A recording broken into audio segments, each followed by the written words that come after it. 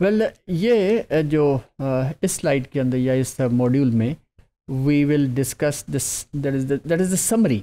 Discussion तो हो गई है, अब हम सिर्फ समराइज करते हैं इस मेंस्ट्रुअल साइकिल को, और इसके अंदर वो दोनों पार्ट्स जो हैं पार्ट 1 और पार्ट 2 को हमने इकट्ठा कर दिया है, और इसमें हम ज़्यादातर हार्मोनल कंट्रोल यानी पिट्यूटरी का, और फिर उसके बाद ओवरीज का, और फिर उसके बाद जो यूट्राइन चेंजेस को हमने देखना है।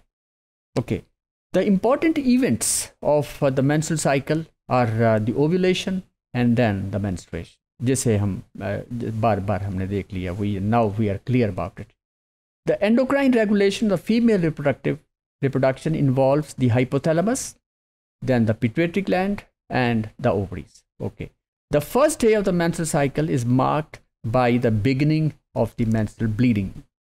Now in this cycle ये हमने देख लिया कि this is the ovarian, this is the ovary, और इसके अंदर anterior part, anterior lobe है और posterior lobe है, और ये जो चीज़ें हैं, these changes or these structures, they are found, they occur in the ovary, और ओवरी के अंदर कुछ डेवलपिंग फॉलिकल्स वगैरह वगैरह, और ये हमने पहले पार्ट में इन दो चीज़ों को देखा था।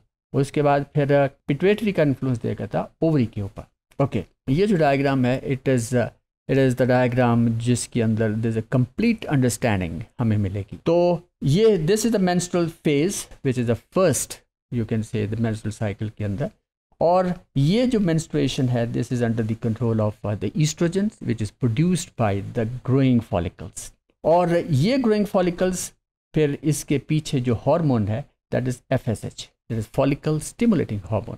और जब फॉलिकल स्टिमुलेटिंग हार्मोन, और इसके बाद इसकी वजह से there is a proliferation, oestrogen की proliferative phase that is under the influence of estrogen which is produced by the growing follicle। और जब मिडवे में आता है, जब ये इंडोमेट्रियम की डेवलपमेंट मिडवे में आ जाती है, तो फिर FSH that decreases, और इसके बाद there is another hormone which is LH that starts producing, और decreasing level of FSH and increasing level of LH ये ग्राफियन फॉलिक को ब्रेक करता है, और जिससे फिर भी ओव्यूलेशन का प्रोसेस होता है। और इस पॉइंट के ऊपर अगर फर्टिलाइजेशन हो गई है तो फिर ये प्रेगनेंसी स्टार्ट है, और अगर ये फर्टिलाइजेशन नहीं है तो फिर क्या होता है कि ये जो ग्राफियन फॉलिकल है that develops into another gland which is said to be the corpus luteum. अब कॉर्पस ल्यूटियम का क्या काम है, ये इसकी फर्दर इसकी थिकनिंग को मैक्सिमाइज करता है, और अगर प्रेगनेंसी हो गई है तो ये फिर progesterone it will continue its production, और ब्लड के अंदर रिलीज होनी शुरू हो जाएगी। और इनिशियल जो हिस्सा है प्रेगनेंसी का, लेट्स से कि फर्स्ट ट्राइमेस्टर, तो उसके अंदर प्रोजेस्टेरॉन जो है वो ओवरी के कंट्रोल में होगा, और लेकिन बाद में फिर जैसे ही प्लेसेंटा बन जाता है तो placenta that starts producing progesterone like hormone production, या प्रोजेस्टेरॉन ही दरअसल बननी शुरू हो जाती है, और इस तरह फिर ओवरी का influence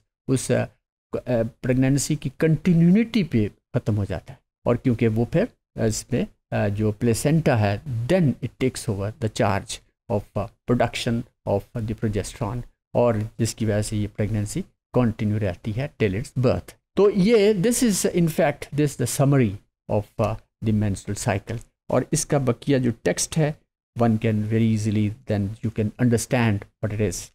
Well, ovulation occurs at about day 14 in a typical 28-day menstrual cycle. जब हम कहते हैं typical तो usually in fact एक young lady के अंदर जिसे हम वो 28 days का ही है, लेकिन थोड़ा बहुत ये आगे वेरी कर सकता है, प्लस माइनस हो सकता है depending upon the mind conditions, mind conditions जो हैं। नाउ ड्यूरिंग द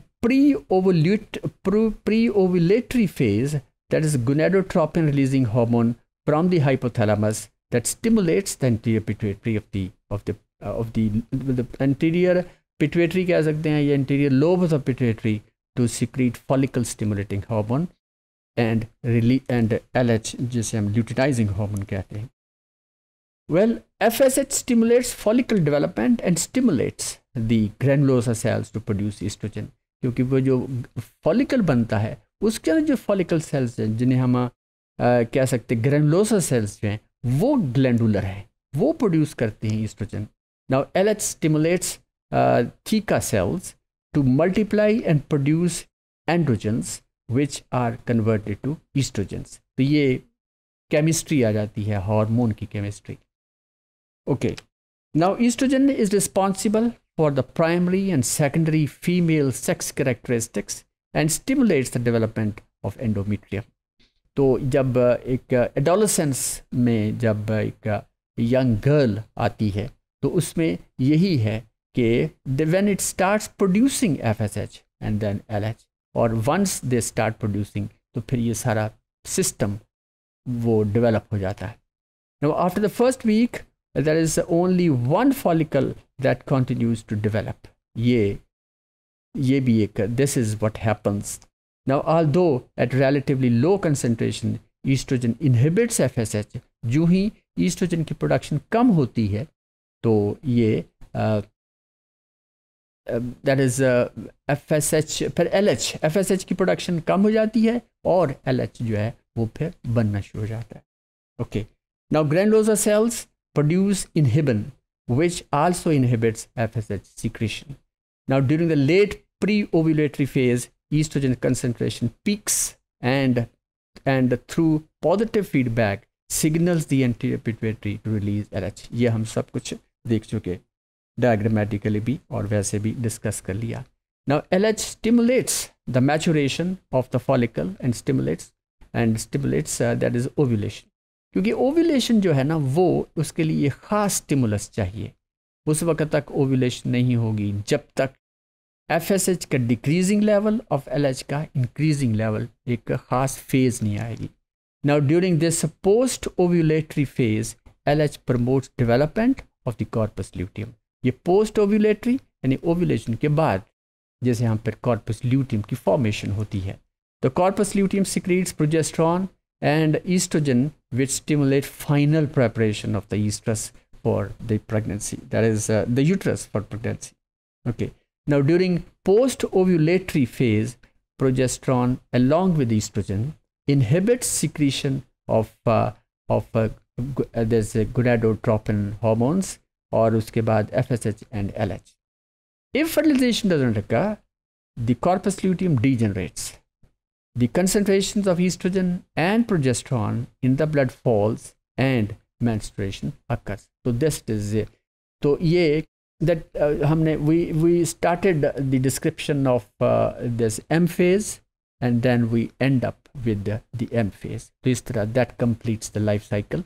और ये life cycle जो है this is all under the control of ovary and ovary is under the influence of pituitary hormone. तो इसके अंदर feedback भी है, इसके अंदर positive feedback mechanism भी है. तो ये तमाम mechanisms जो हैं they are responsible for carrying out this very important reproductive cycle, which is the menstrual cycle. So this is all about.